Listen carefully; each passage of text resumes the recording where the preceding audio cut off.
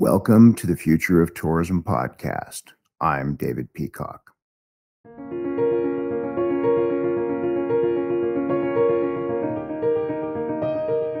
Stop owning your own content. Young leaders are stepping up. Bring everyone to the table and imagine their world anew.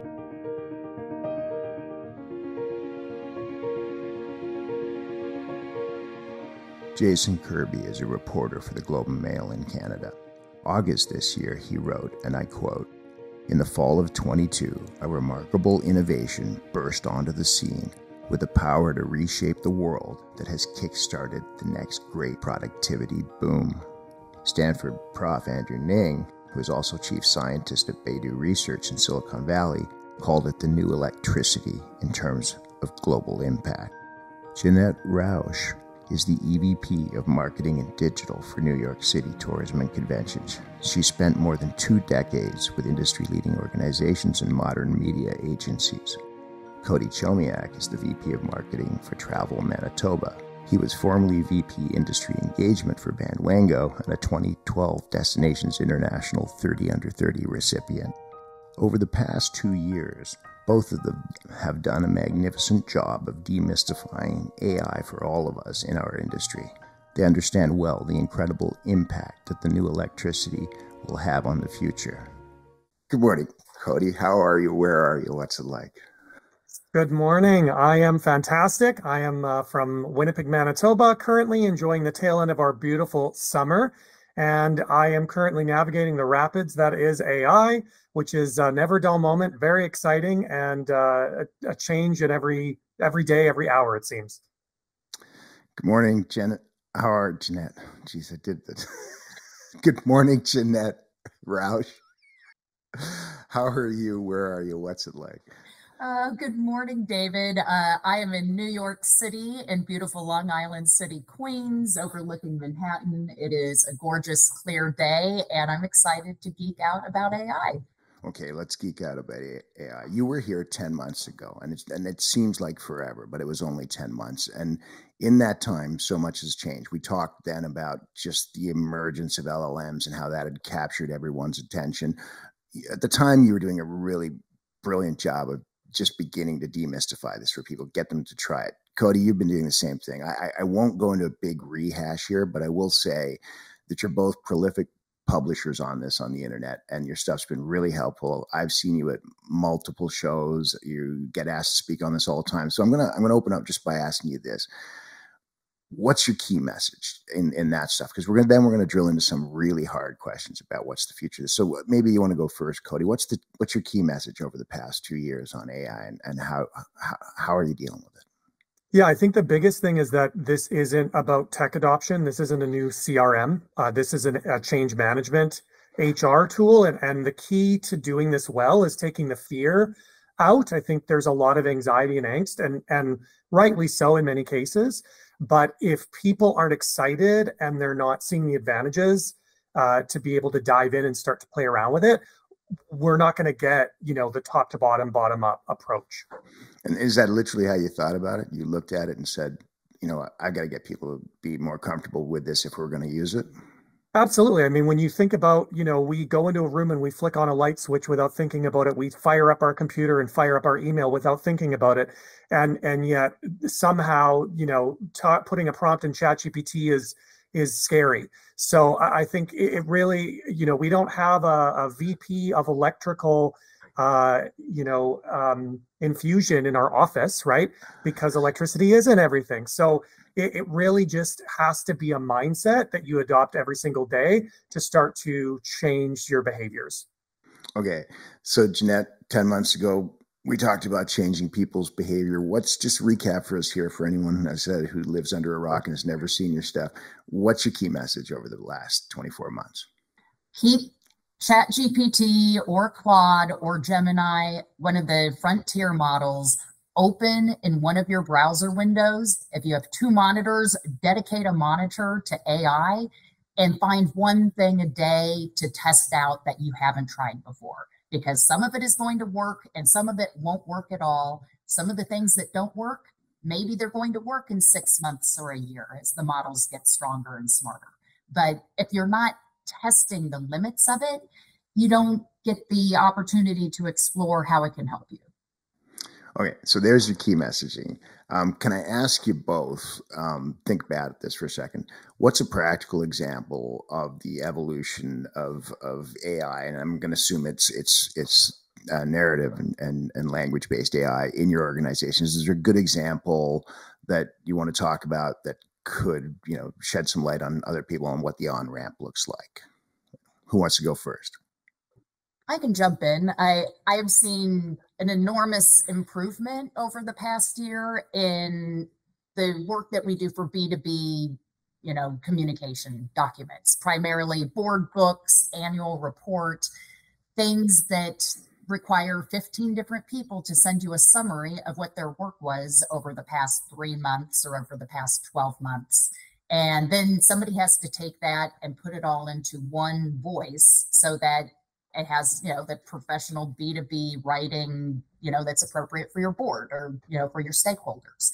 And so the inputs that I'm receiving are already, they're much cleaner, much better written. And then my ability, I wrote a GPT that allowed me to take this now much better language and just make it more consistent throughout the documents. And so things that would take months before can happen in days now. And it's been a big improvement for us. So let's unpack that a little bit, because there's a level of complexity there. You are not using GPT to go out into the internet and source unknown data. You're actually using a really specific data set, the stuff the people in your office write to contribute to this report. Right. And it's not like you can go to Chat GPT and say, hi, write the membership summary of what NYC Tourism did for our members over the last 3 months. That doesn't exist on the internet. So you could, but it would try to write it. Yeah. Oh, it would try to write it. It wouldn't be accurate or helpful. It wouldn't be a shortcut of any kind. So this is purely about somebody still has to sit down and take all of the things that they did. Yeah. But now you could, we did a partnership with Ghostbusters when they launched their new film back early summer. And so you could, instead of trying to write out a formal paragraph about what did that partnership look like, in the GPT that I wrote, you can say, we did this with Ghostbusters. We built this kind of landing page. It got this many impressions. We did this to promote it. They did this to promote it. And you don't have to write it in any type of language at all. You can make it bullet points. You can make it sentence fragments. And what you get back from the GPT reordering that is nearly suitable for publishing. It's going to a copywriter and fact checker. It is going through 5 different people touch this document and rewrite pieces. Mm-hmm. This is not the final step, but it makes getting to the final step a lot quicker. So last question to this, because I wasn't going to belabor what you teach us all to demystify this, but I got to ask, so is it natural for you now to use your own data sets when you really want accurate answers, or do you still use it equally to go out into the internet and just troll for content? I'm not ever using Chat GPT or a frontier model to go out, and they're not built necessarily to go out into the internet or to find facts of any kind.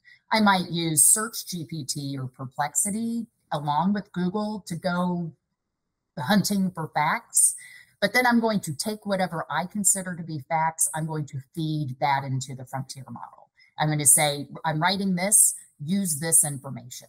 And you have to check to make sure that it did.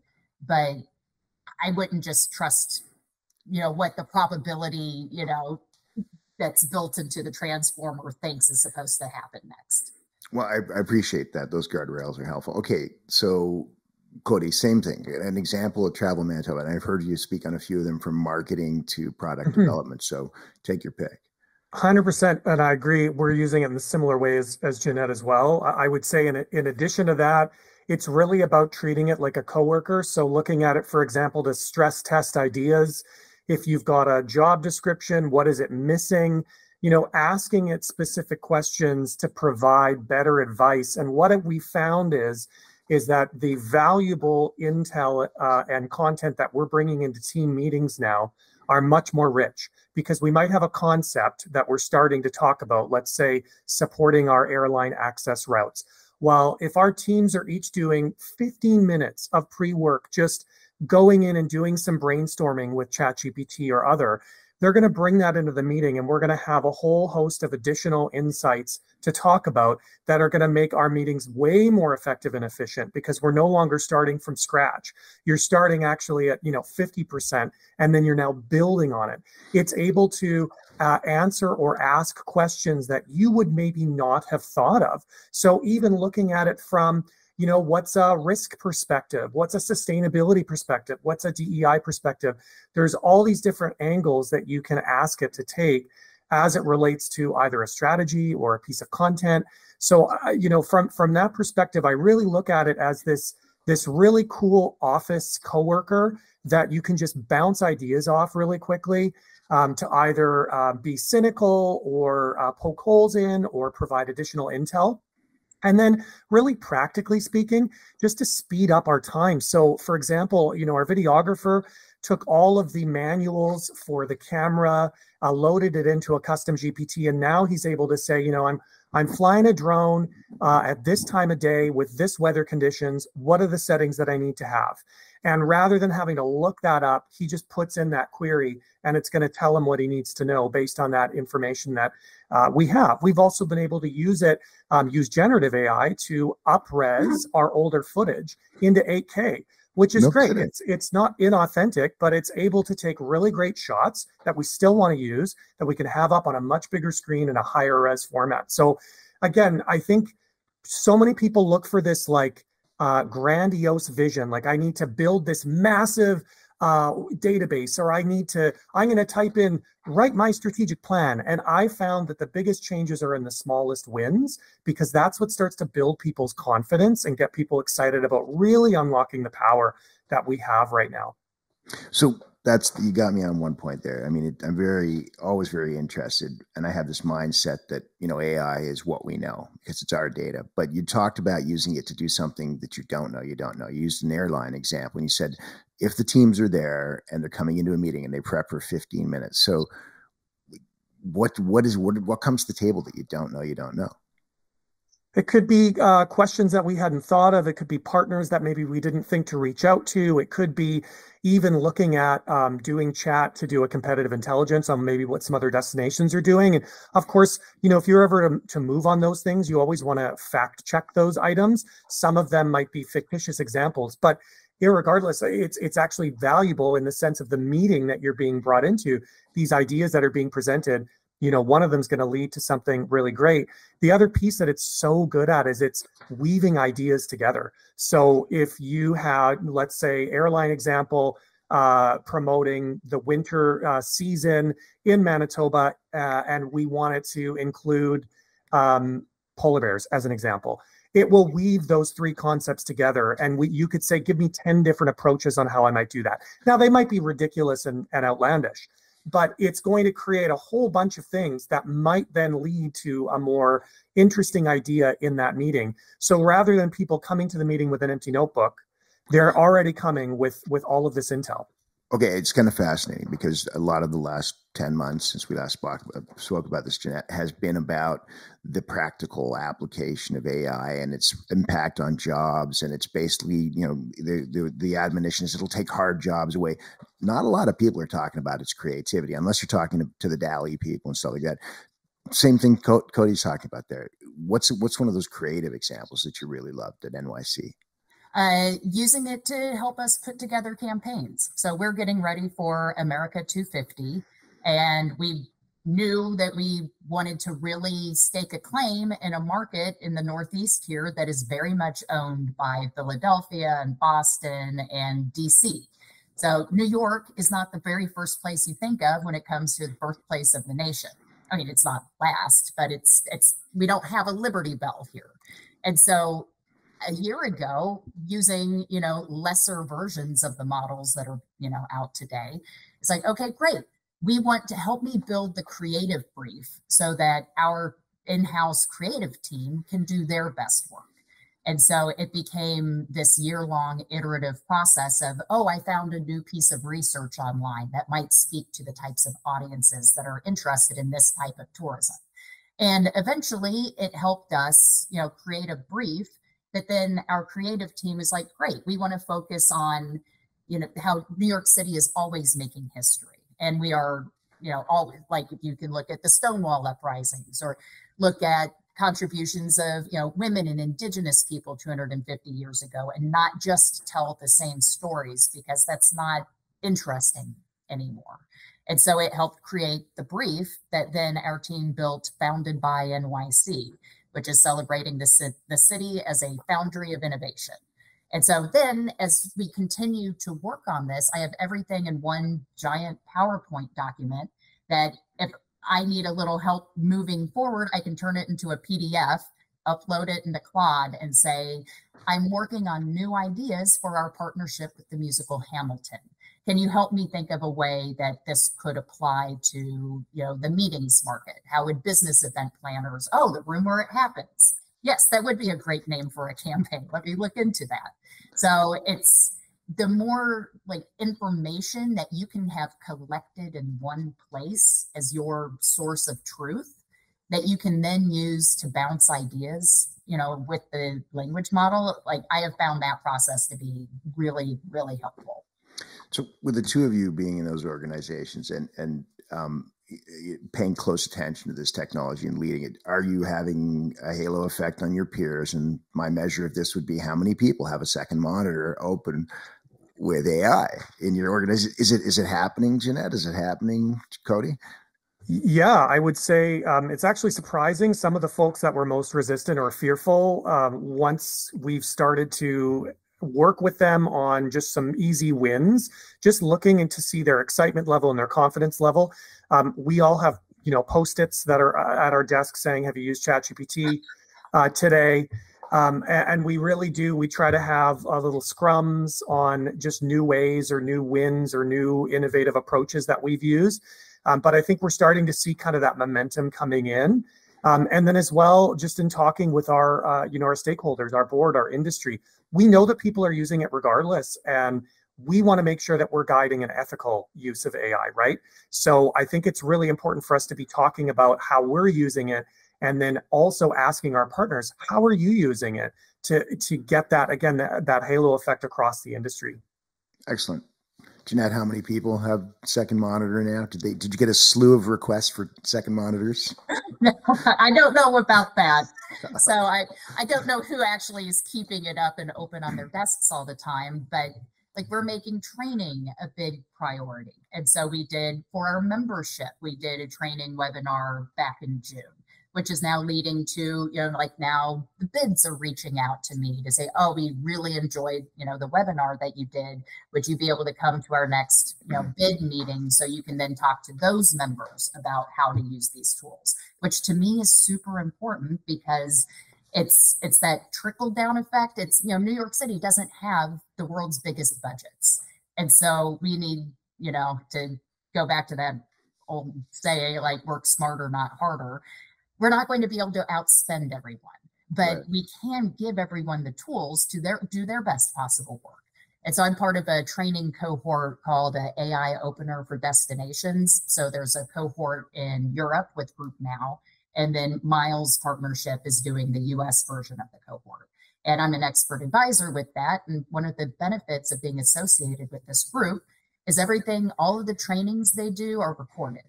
And so now we are, as in the office, anybody who's interested in joining a training can log on once a week, and we watch one of the videos together, so that it's not just, hey, go on your own and watch this stuff. It's let's watch it as a group, so that as questions come up, you have a set of peers that you can discuss it with. We have a Slack channel that we use for people to share their ideas and questions and articles that they're reading. Our creative team is bringing in someone who's a specialist on the visual side in a few weeks, because that's not an area where I can contribute a whole lot. I am not a great visual person. So I'm really excited to keep, pushing and exploring. And so as long as people are approaching this with excitement and not, oh God, here's something else I have to learn, something else I have to do at work, then and that's the place that we're at right now. It keeps it fun and not like it's this horrible threat. Super on that one. Thank you so much. I will point out, we said this is a recap of what you do. You do all of this to entreat us towards the opportunity. Let's get into the a little bit deeper understanding this. You both spend a lot of time thinking about the future of this and where it's going. And those aren't throwaway statements by Andrew Ning, like it's the new electricity. It really is.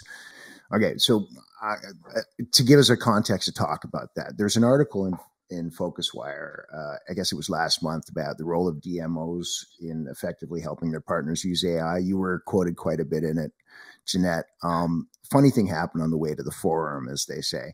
The other day, I was talking to a peer of mine, a guy named Gabe Gauthier, who is an independent data scientist. He's a really cool guy from Canada. And he said, "You ever heard of Janette Roush?" And I said, "Well, yes, I actually have."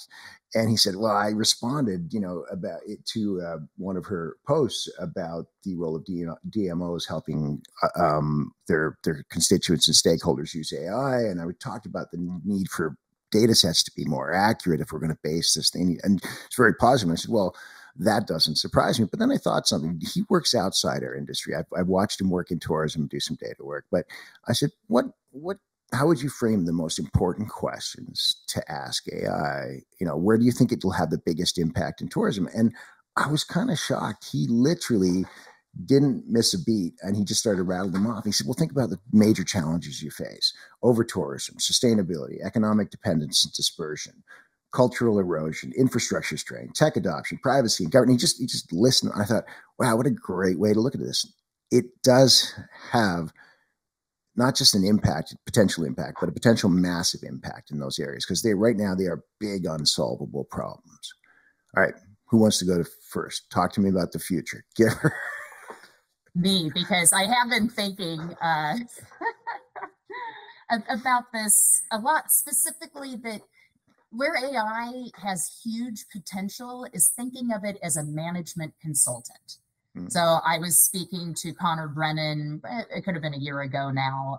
He was the Dean of Students at NYU at the Stern School of Business. And he has now been promoted or moved into a role leading AI adoption and institution for Stern.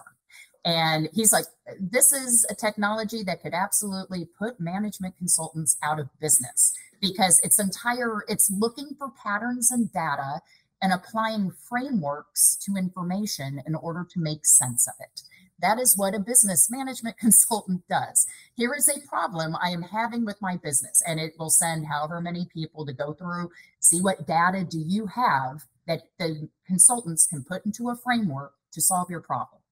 So it's not to say we even have all of the data or ability to solve something like over tourism, but to use AI as a tool in that, to sit down and say, all right, I'm in Barcelona and this is what we're up against. And let's take this back to first principles of what do we need? What information do you need for me to find for you to start helping us come up with a framework to think about this problem?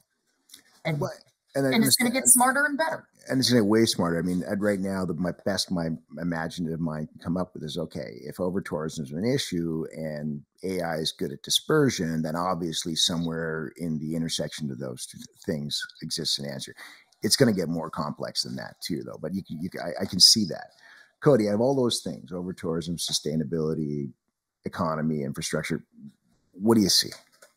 I see all of it as being integral. The other big piece is consumer behavior. So we look at right now, Google is gutting the web and search is fundamentally changing. Our websites, are they going to become, instead of brick and mortar stores, are they Amazon warehouses where bots are simply going and scraping the information? And if tourism organizations are measuring their efficacy on website traffic and leads to partners, that's going to be going away very quickly and it's going to be disrupted. So we need to figure out a better way to tell our story and to show value to our members.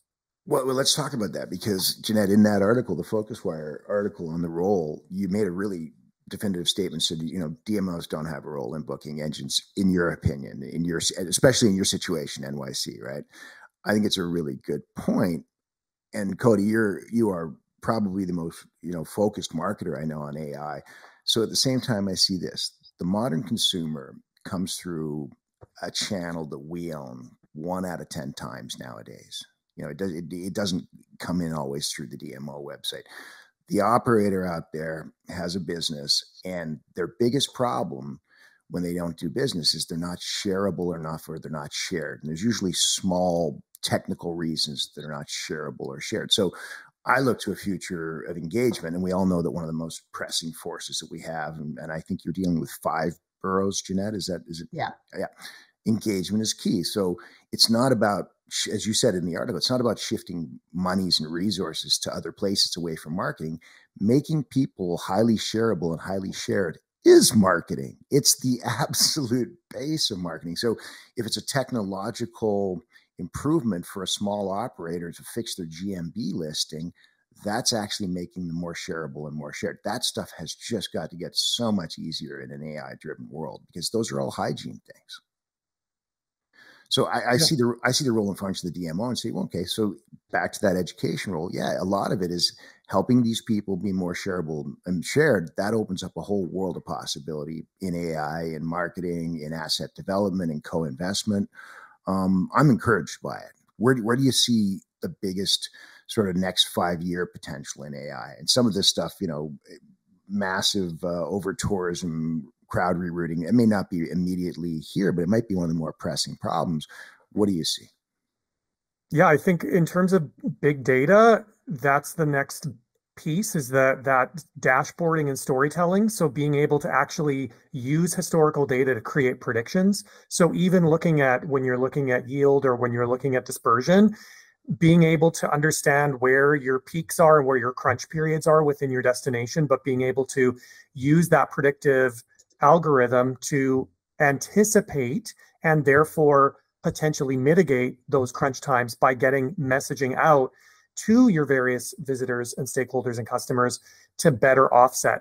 The other piece I think that comes to mind is destination management. We now have so much intel that can actually inform where and when and what types of products destinations can create to make their destination more resilient as well. So I would say, in addition to the consumer piece on the search side, this being able to actually tell a story through data is going to be a real tangible outcome in the very near future. Okay, so changing gears but staying in the same pond, the veracity of data becomes a question for me, and I'm going to put it to you this way, Janette. You're actually invested right now in an advanced governance course on AI. A lot of that has to do with veracity. Are we ever going to see a blockchain type validation of data to go along with AI, so we know we're not hallucinating, or we know what sources are? How does that work? Yeah, people are actually working on different, I don't know if it's blockchain attached to veracity, because remember, like, a large language model is a hallucination machine at its core. That it is not designed to be Google and to guide you to sources. It is designed to predict, given all of the words that have ever been put into a sentence, what word might be the next in your sentence that you need. And that has no relationship whatsoever to the truth. And you kind of, the more you try to make your model truthful, the more you are giving up on the thing that makes it a large language model, right? It's as you turn down the hallucinations and turn up the truth, you are turning down the creativity. Is it not fair to think of it as a footnote in an essay, though, just being able? There are absolutely. So you can use RAG or fine tuning to inject your version of truth into the language models. And so RAG is treating your data like a library. And so it knows, oh, I am, like the chat bot on your website that so many folks are moving towards. It knows, oh, somebody is asking a question about transportation. Let me pick the transportation book out of the library. And if the answer I'm looking for isn't in this book, then I will make it up. I will make up the answer. But if it is in that book, then we're in good shape. Here's the cat. I don't know if we are being, if this is a video recording too, but My cat would like to join Your the cat, conversation. your cat will get. Is your cat Actra? Do we have to pay scale on it or what? Oh, yeah. No, I'm There it making is. a lot of money off the cat. There it is. There it is. Crazy cat. Oh, that sounds like a. Never mind. All right. So I'm gonna let you go to final thoughts on AI and stuff. But I read something this morning that killed me, and someone was talking about standing behind someone in line at Starbucks, and they order a combination they ordered a combination drinks that involved tall venti grand, double pump, 4 shots espresso, half oat milk, non-fat, soy milk with. It was a order for the team at the office, apparently, from a pike position with 2 half twists. And somebody else did the permutation and said there are 170,000 possible drink combinations at Starbucks. Somebody else said the internet seems to put that at a much higher number. But anyway, do you think AI will help Starbucks reach productivity through 170,000 possible cup combinations? Because apparently they're backing up at the till. Yeah. Certainly can look at what past orders have been delivered from a particular store and know where to, it could provide advice on this is where you need to set the different syrups so that you spend less time refilling them, maybe. Or, this is how you need to prep in the morning. Now you're giving me visions of the paint counter at Home Depot. You're just going to go in and they're going to punch it in and something's going to inject into your cup. Come on, that's where it's going. That would stop it. Starbucks would make more money, right? If they could figure that out. It's like what do they call the soda machines where it's instead of different dispensers, it's just one dispenser and you press the button. Yeah, indeed. All right, listen, I do so appreciate you coming and talking to us. I can't say enough that I know, and I know this from talking to people, we all appreciate the work you do to help us get on ramp. And I'm going to take your suggestion to heart. I will open a second browser window that is strictly this because I feel like a Luddite talking to you guys, but I so thank you for helping us get there. Really important though, final thoughts. We'll be back at this in 10 months and it'll be completely different again. In the last 10 months, things have popped up like we're running out of, accessible data to train on and things like that, which is, you don't anticipate that, right? From the productivity perspective, it probably is one of the biggest boons, but it's also becoming one of the biggest stock market boondoggles in terms of, now there's 7 companies, which pretty much if one of them moves in the US stock market, the stock market changes. It's really like watching the tulip stocks or something like that right now. Anyway, final thoughts. Who wants to go first? I can go and maybe Janette can close it out with her wealth of knowledge. I would say one of the biggest tips for anybody is speak to ChatGPT, use the voice function because it is so much more intuitive in terms of what you want to achieve, how you speak versus how you type. And if you start doing that, it really does become like another coworker that can help you. And it's done in a conversational format. You can do things like role play. You can bounce ideas off of it, all the same things you can do with prompting, but in my opinion, faster and also better because you're able to just brainstorm and it's able to dictate very, very, very quickly and efficiently. But I would say break down your job into tasks, into competencies, start small and go from there. And the time is now. We have an opportunity to really gain some leverage within the industry. Because not everybody is using it because of that fear. Okay, and one last reminder, we are currently at a time when it's language models that are driving this, but AI has been around for decades in various forms. AI, the Internet of Things, large language models together. It is massive disruption. Closing thoughts, Janette? Let your mission guide you. So when you are thinking about, oh no, I'm not getting enough traffic to my website, sending traffic to your website is not your mission. Our mission is, spreading the good word of the vibrancy of the 5 boroughs of New York City around the world and driving, economic benefits for, businesses and residents of New York City. So nothing in that says website traffic. So if that means we're now thinking of generative AI as one of our target audiences, maybe where they are, things that are on your website, This is a new audience that you have to create the content for. You need to make sure that it's searchable, by these language models, that they're able to ingest the information in a way that it is able to accomplish your mission. Like you have to ladder it back up to the mission. Well, then there's a whole other series of podcasts there on what I think our friend Gabe Gauthier brought up, which was the idea of data integrity, right? Mm-hmm. And that's a whole, I mean, that's a part even from the AI models themselves. And I'm going to tell you, my personal take on it is, even though we started data mining 20 years ago, we really haven't cleaned up a lot of the data we have. The bulk of it is still sitting in heaps. Yeah. No, I'm like, Simple View is in a great place to help destinations with that. I'm looking forward to what you guys are able to do. I'm really excited by it, because as we start to experiment there are some really remarkable things, which is sometimes the most leverageable data is tiny. It's small. It's 20 data points. And intuitively, if you'd asked me 15 years ago, it would be massive, massive data sets that showed trend. It's small things, and I guess the analogy is someone rings your doorbell and says, "Hey, your house is on fire." You don't say, "I need a second opinion." It's small pieces of data sometimes. Anyway, thanks for that. Yeah, it's very exciting. It's also keeps you up at night, though, thinking, where do you go next? But the last thing you said is so important. And as we're working in Europe, it's becoming more and more apparent. Whatever the technology, if you're not using it to drive your mission, what are you doing? Right. Then it's just a toy or a distraction. Mm-hmm. Yeah. Well, and thanks again. And let's make a point here. Neither of you is talking about this being a toy or a distraction. You've put it into your everyday lives. It's becoming a useful tool. If I told you you could never have this again, or you could never have rye toast, which one would you choose? Who needs rye? Oh, there it is. Okay. Good. No, listen, I really appreciate it. Let's circle back on this one. Thanks again to both of you. Thank you.